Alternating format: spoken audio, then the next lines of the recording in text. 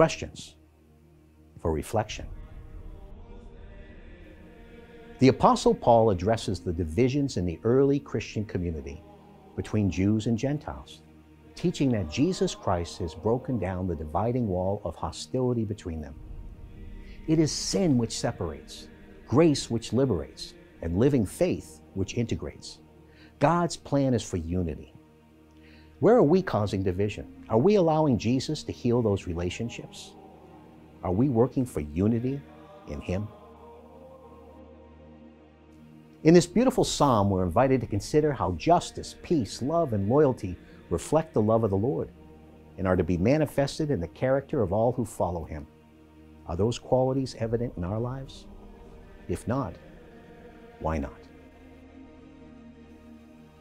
Jesus instructs the disciples, and that includes us, to stay awake, to be dressed with oil in our lamps, listening for His knock, to live our lives focused on His return, aware that He's with us now, risen from the dead.